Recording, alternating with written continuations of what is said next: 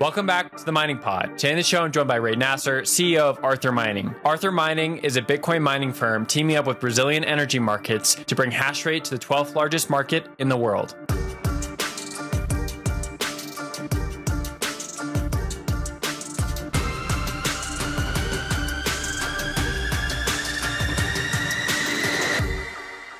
Ray, welcome to the Mining Pod. Thanks so much for taking the time. Bitcoin White Paper Day. It's a great day to record anything on Bitcoin, but it's also the day after the election in Brazil. So we have two different events happening at the same time, kind of a collision course.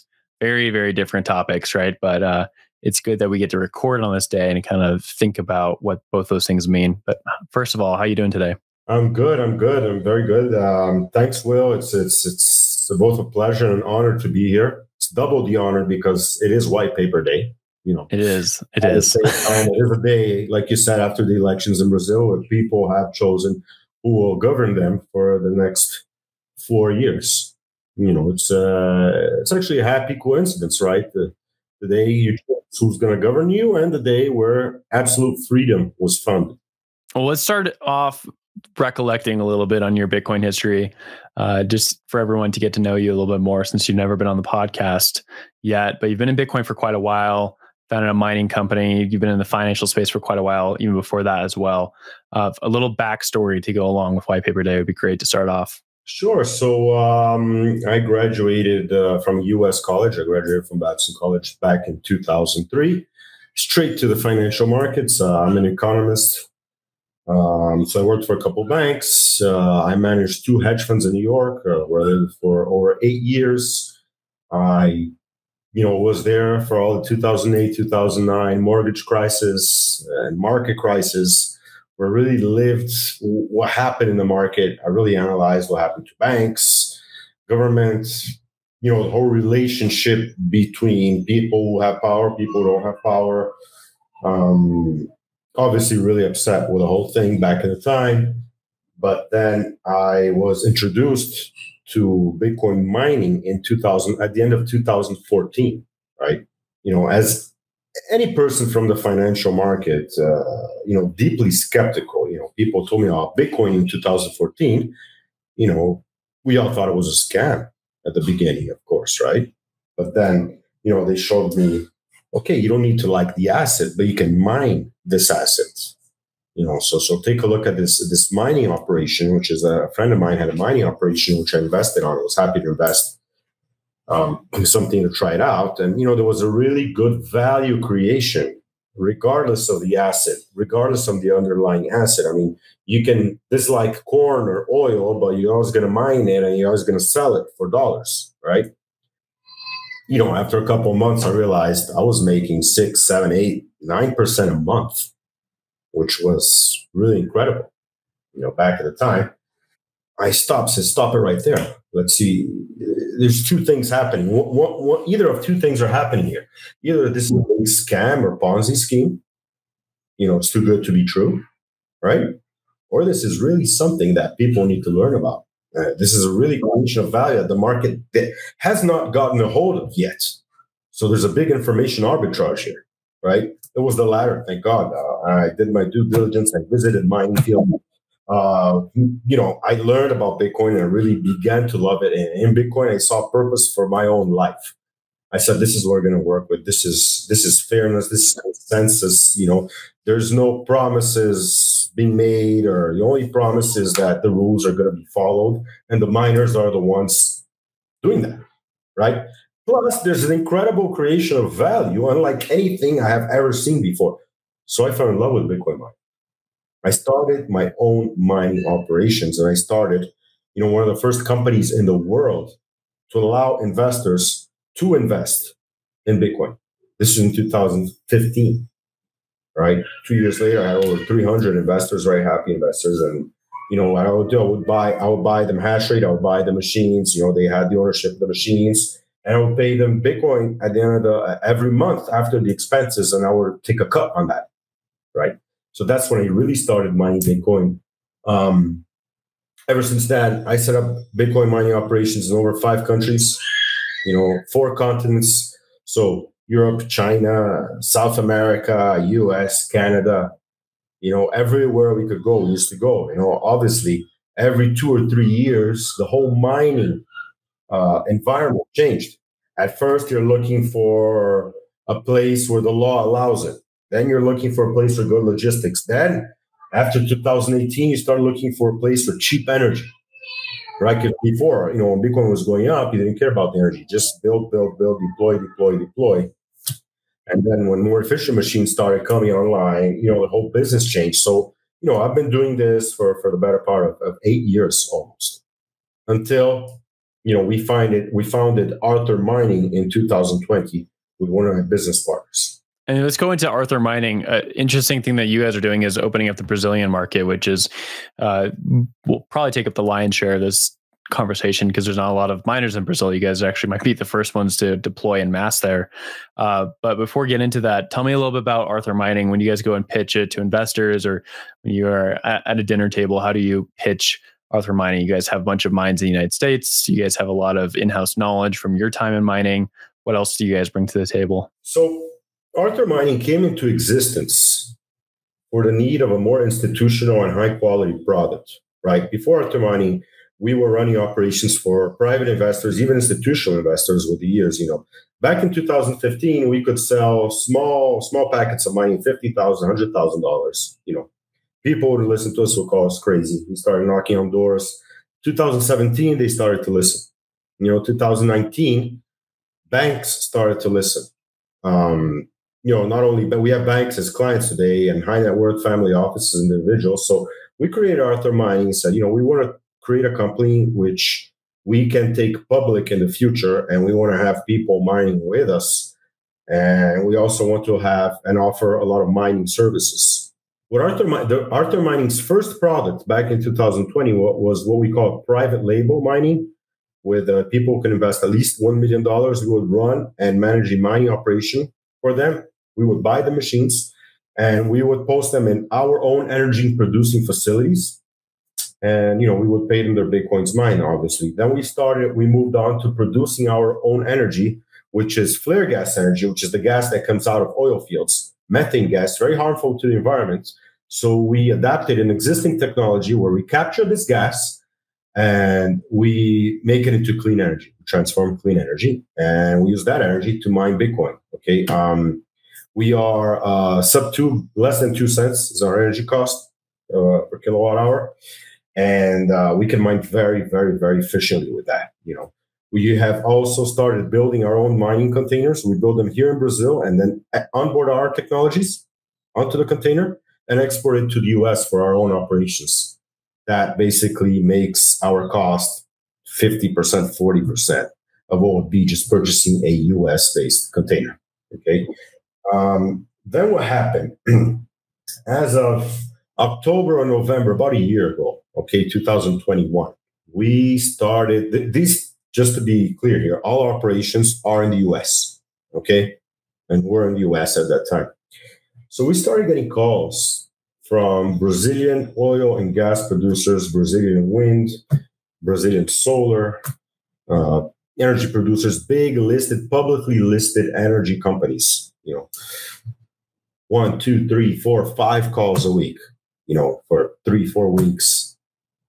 All of a sudden, we're like, what are we missing here? Why are all these energy companies in Brazil suddenly interested in Bitcoin mining and in mining Bitcoin, right?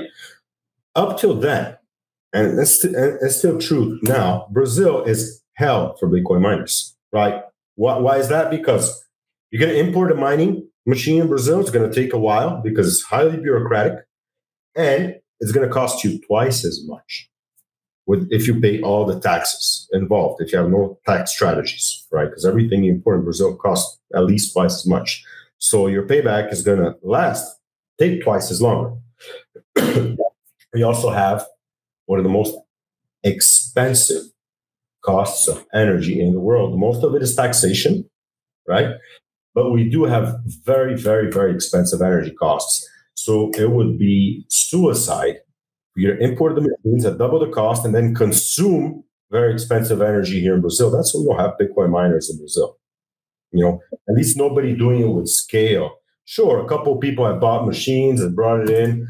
so they can, talk about it in cocktail conversations or at weddings. Oh, I'm a Bitcoin miner in Brazil. It's all very nice, but nobody really have done it with scale.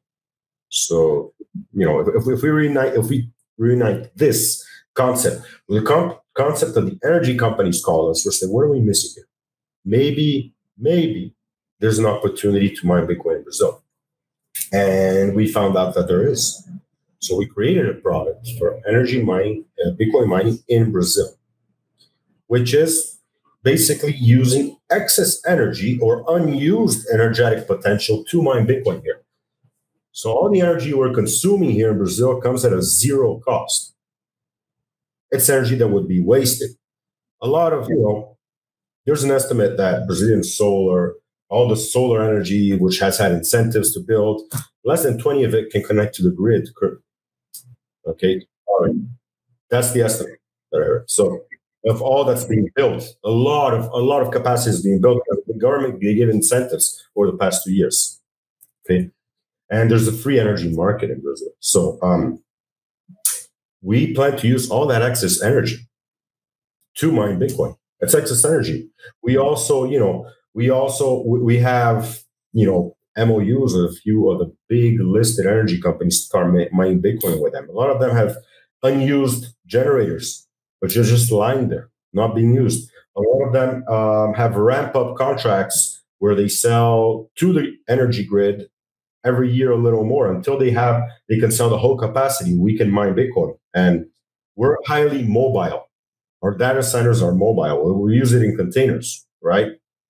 And if we're cleaning up the environment, if we're using flare gas, we can even generate carbon credits while we mine Bitcoin. So it's a big added value for us. We are also in talks with all the major landfills here in Brazil, major landfills provider. We can use, biogas or biomethane coming out from these landfills in order to mine Bitcoin. So, we can use renewable energy and renewable energetic potential to make a profit. Obviously, some of these companies are very afraid to have Bitcoin assets within their midst, or very afraid to be exposed to the price of Bitcoin. And we're showing that we can hedge the price exposure through derivatives in the market. So, this is our main product here for Brazil. So for those keeping track at home, Brazil has less than 1% of hash rate, according to Cambridge's numbers, which is pretty low for one of the largest economies in the world and somewhat shocking. But just to clarify what you're saying, we have no hash rate, much less than 1%. Yeah. We have no hash rate at all. Yeah. In Brazil, there's mining in Argentina, there's mining in Paraguay, there's mining in Uruguay. There's no mining in Brazil. Yeah. There's no mining. And it's because of, one, the import tax, which would affect machines, and two, the high cost of energy. So let's break those two down. For machines, if you're importing any sort of industrial machinery, maybe that's what it'd be classified as, or perhaps correct me, what would be the tax rate you'd have to face for importing machines from China or wherever you buy them from? 94 to 105%. Wow. Okay. 105%. Plus the bureaucracy, that's not it. I mean, take 3 months at a port, just stopped at a port. That's 3 months of mining that you're missing. Yeah.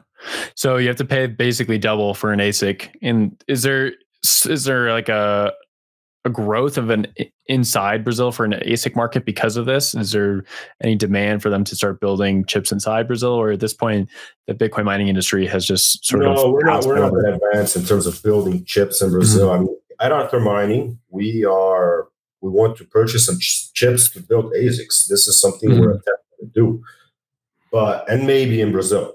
We're going to build ASICs in Brazil, but all the parts have to come from outside. Brazil's not a big chip maker. So, we have to get the parts from outside. Yeah, sure. We do have conversations, okay, in order to do that. But we need to hook the energy companies first, and they are hooked. And, hopefully, my theory is that energy companies, utilities are going to be the biggest Bitcoin miners in the future. I think it's inevitable. Mm-hmm. I really think it's inevitable that this happens sooner or later. So the sooner we get into this, the better. There has been some political movement and efforts to take away the import taxes on some of these agents. but we haven't seen anything concrete signed as of yet. Obviously, we're going through a political turmoil stage. And now we have the World Cup, and then we have the New Year's, and then we had Carnival. So Brazil really starts its years going in April. I love that. Let's turn to the energy side of the conversation as well. Interested to get a little more information about like what Brazil's energy sources are, the ones that you guys are tapping into, how these deals are being structured. Maybe we can start with the first one. What sort of energy sources are you guys finding in Brazil that are suitable for Bitcoin mining? You mentioned methane. I'm wondering if there's any hydro, or you said excess solar. Brazil's huge, right? Brazil's one of the biggest countries in the world. We have many different climates, we have many different areas. So Brazil has a lot of hydro. Now Brazil has a lot of solar. We have some wind. We have natural gas as well. Okay. And there's some coal as well. But we are looking at all the renewable sources of energy, right? So there's probably a big project coming in for us with the natural gas.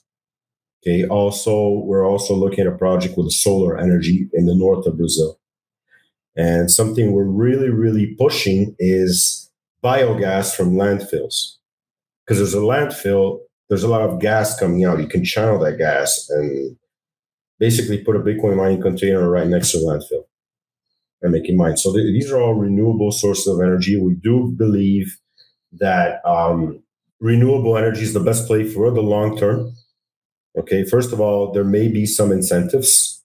Second of all, there's financial incentives already from the Development Bank of Brazil to do this. And, it's something that can last a long time. And we're not going to get into the political narrative turmoil that Bitcoin mining is bad for the environment. We can prove by our actions that this is just not true. Interesting. So I want to move into the Brazilian scene versus the Latin American scene itself, which I think a lot of people who, if they're not paying attention to Latin American markets might see like there's no distinction between the two of them, but there's a difference in language, there's a difference in culture. And to my understanding, there's also a difference in the economies. And we can see that with Bitcoin mining very clearly, where Brazil has no Bitcoin mining for all the reasons you've laid out. But Bitcoin mining has become a very popular industry in Paraguay, Argentina, Venezuela has a Bitcoin mining scene, and we hear about it in different parts of LatAm, right? We haven't really heard about it in Brazil. But from your angle as an expert on the topic, is there a fundamental difference between the two? Is it just the economies? Just because Brazil has more or less closed its borders to a lot of different industries because of these high rates? Or are Bitcoin miners just sort of missing out on this opportunity? How do you, in general, see the market there? All countries in Latin America are fairly protective of their economies. But first of all, and we're only talking about scalable or scale Bitcoin mining operations, okay? Brazil is a country where, better than most other Latin American countries, you're going to have the rule of law. Things can just be confiscated out of the blue. This is something that's very important. Okay, we're pretty much developed in that sense, which is a good thing. You can do good business in Brazil. All of Latin America is very bureaucratic. Okay, this is a given, and every country has different political views. Every country has different bureaucracies. Every country has a different way of doing business. So if you're not really inserted into that country, it's very hard for you to do any kind of business. It's we still have a lot of corruption in Latin America. We do have a lot of lobby, although like political lobby is illegal here. We still have a lot of it. But if you want to scale something up and then actually take investor money, have investors write you checks, you're going to be sure that this is an operation where in a country where it can't be confiscated, where you don't need to have a deal with the government, necessarily like Venezuela. Venezuela used to arrest the Bitcoin miners, and then the government would just take all the operations for themselves. Today in Venezuela, you mine Bitcoin, you're paying the government their share, and I don't mean taxes. I mean, it's very hard for you to go into a totalitarian regime and say, I'm going to mine Bitcoin here. If you don't have a deal with the government and you want to know that government's going to be there for a long time, right? Yeah. We've had issues mining China. I left China much before the China ban, because they say, okay, we need the energy for 3 months, shut down your substation. And we say, okay, yes, sir. What are we going to do? There's no recourse for us to do that. In the US, there's the rule of law. Not only rule of law, it's completely legitimized. They just want to tax it, and that legitimizes it, which is a good thing. I really hope that Brazil will follow the same path. Will remove a little bit of the taxes on these ASICs, and will give us incentives to produce value. Moving to the U.S. market, was it very difficult for you all as Brazilian miners or Brazilians to move into the U.S. market? Because you've mentioned that moving into different countries can be tough, but was it hard to move into the U.S. itself? It was not hard to move into U.S. at all.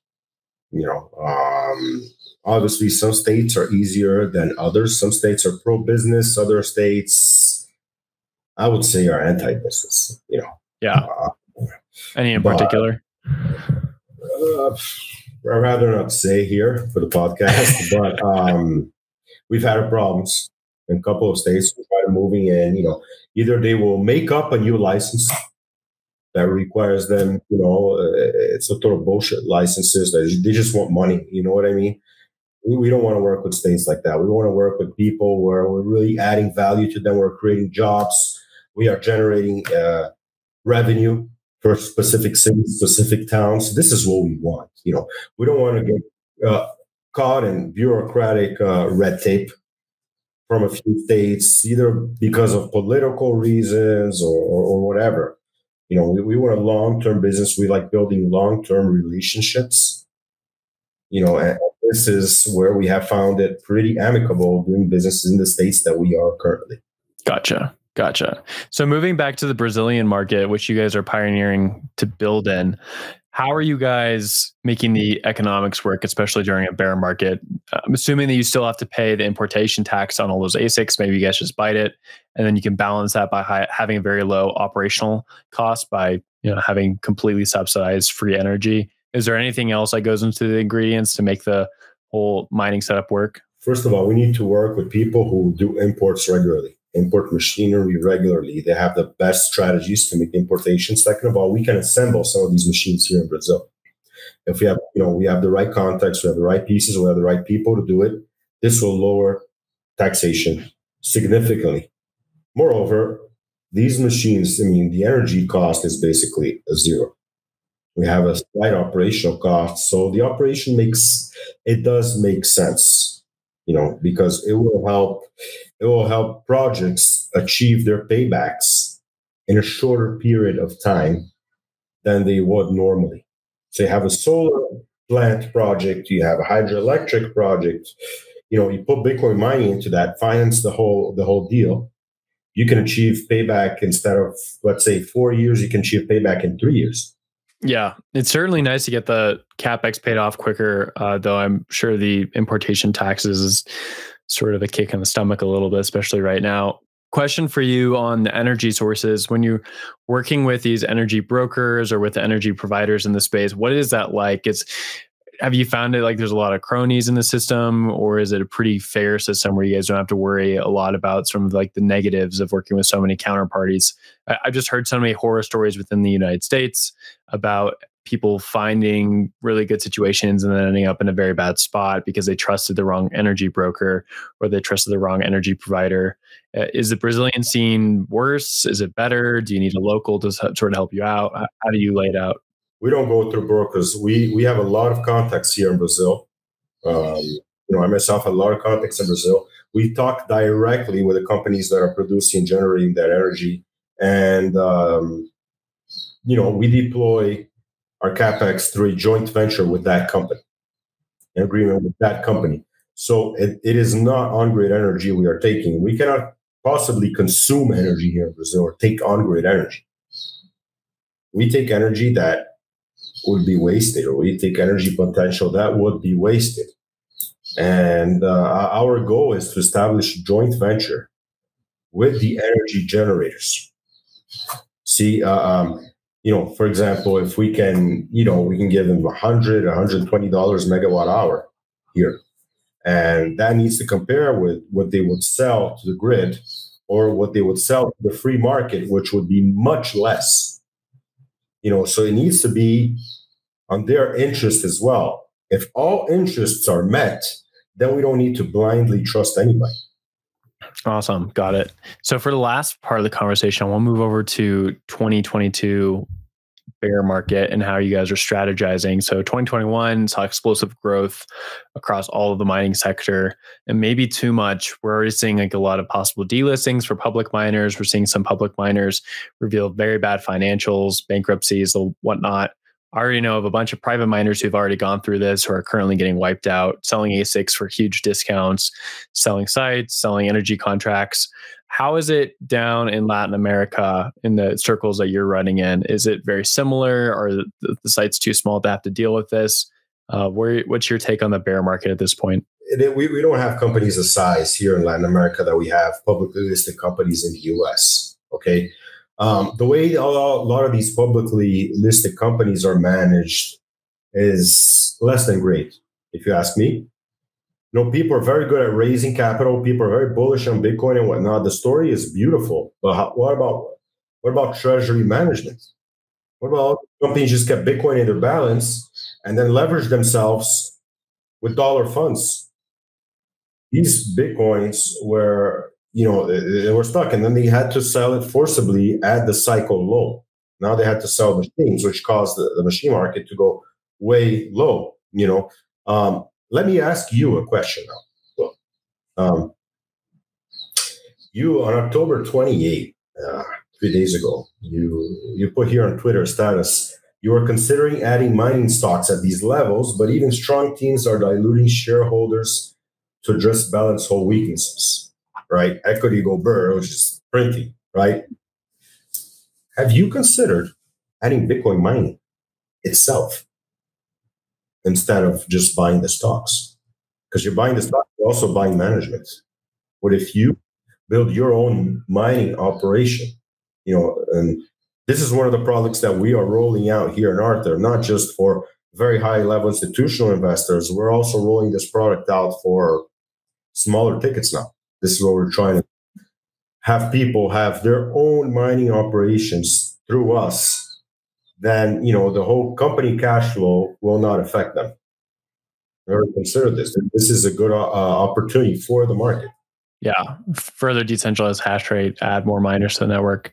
Yeah, no, I definitely think like the last few days with the core scientific news, this morning with the Argo blockchain news, and then last month with Compute North's news, all of them either going to bankruptcy or filing Chapter 11 or signaling that they might be headed there quite soon. Yeah, makes it pretty pessimistic, right? Yeah. It's a problem, man, because this is a trap, right? If you have a lot of capital being poured into your company, what are you going to do? You're going to spend it. A lot of these VC funds, pre-2022, they were just worried about your burn rate. What's your burn rate? What's your burn rate? How much cash are you burning? How much cash are you spending? The more cash you spend, the more we're going to invest in you. So many of these companies, they're not worried about the efficiency of their operations. They just worry about spending the cash and deploying. Now, if you're just deploying one after the other and you don't worry about the efficiency, the bill will come someday. In a downturn of the market, and markets have downturns, markets have cycles. You're not efficient, you're going to get burnt. The bigger you are, the bigger you're going to get burnt. So, good thing for us right now is that we're cash rich. So, and we're raising even more cash, so we can purchase these machines at they're cheap, very, very cheap prices, and our payback is just much, much faster. We can put them in our low energy environment, an energy cost environment, so we can mine. The hardest part, our challenge, Arthur Mining's challenge today, is raising a lot of capital right now in order to do this. It's a big distress play, but in a bear market, people are afraid to invest capital, and Bitcoin mining is anti-cyclical. Totally anti-cyclical. This is why we have our work cut out for us. No, it's definitely an interesting time to be purchasing ASICs. And I think the stronger teams should purchase them right now if they're able to pick out the good assets. As we sort of wrap up here, I want to get some thoughts on like where the cycle goes next over the next 3 to 6 months, if we can project even that far. So let's get a hash rate projection from you. We have 2 months left until the end of the year. Where do you think hash rate is going to be? We're hovering around 259 exahash as of right now. Do you think it'll be higher or lower, or maybe somewhere in between? We're going to be higher. There's no question about it. People have learned to harness cheap energy, and machine costs are just, the machine is just so cheap. They're just so, it doesn't matter. A lot of people, even mining under the water, they're not making a daily or monthly profit, just accumulating as much Bitcoin as they can with cheap machine costs. Well, machine costs are this cheap, Hashrate's going to continue to grow because, people look at the difficulty of mining and the Bitcoin price. They have never looked at machine prices. Now machine prices are really making a difference. So I think this is continue to grow. This is definitely going to continue to grow. I'd say firmly 3% a month to 5% a month on average. Okay. New machines are coming out, more efficient machines are coming out, the older machines even cheaper. And as for the Bitcoin cycle, Bitcoin has been shown, it's considered as a risky investment by the financial community, not by us, by the financial community, by the markets. Okay, so risk assets like tech stocks and Bitcoin, and Netflix and Facebook and Tesla, they're all in the same bucket as far as the investor is concerned. And we need to see the Fed to stop raising rates, or before not even the Fed stop, the market needs to predict when the Fed is going to stop. If there is a prediction of when the Fed's going to stop, the market is going to go up, even if the Fed has not stopped raising rates yet. Very important to make a distinction that the expectancy, what the market expects, is what moves prices, not what is actually happening. So when this expected, stop to quantitative tightening is going to occur, this is where we're going to see huge rallies in the crypto market, especially Bitcoin, because the fundamentals of Bitcoin have been getting better and better and better. And we have reached the floor here. Markets continue to go down. The floor is firm. 70% of Bitcoin has not been sold in almost 2 years. So the floor is firm. It's just a matter of when the price is going up. So we are, a lot of mining companies are desperate because they're going to bankruptcy. Arthur Mining is desperate because we won't invest much more right now. We're doing everything we can to tell people how important it is to invest right now in Bitcoin mining. And then you have a cash generating machine for a long time. So what's, if I could pull a number from you as we close up here, what would be the number end of year for exahash on the Bitcoin network? End of year exahash. We are November 1st. We have 2 more months. What do you say? We're at 250 right now. So yeah, hovering around 250. 265 to 280, I would say. Okay. We're still going up. We're still going up. Obviously, if Argo or Northern Data decides to shut off all their machines, then we're basically going to stay where we are, maybe a little bit lower. But if the market continues the way it is, we can go up to 280, I think. Perfect. Well, we got a number from you. It's pretty high, like 265. I think the highest I've heard so far, the most bullish was 300. I don't know if we're going to hit 300 quite this year. But Ray, thank you so much for joining us on the Mining Pod. It was great to get all the information about the Brazilian mining market, how you guys are opening up. Hopefully we can do another take in about a year or so and hear about large deployments happening in Brazil. I would love that. And have you come and visit our beautiful cities, our beautiful beaches, and in the future, our beautiful mining operations. Oh, I'd love to do that. I'll take you up on it sometime. Thank you again. Thank you, Will.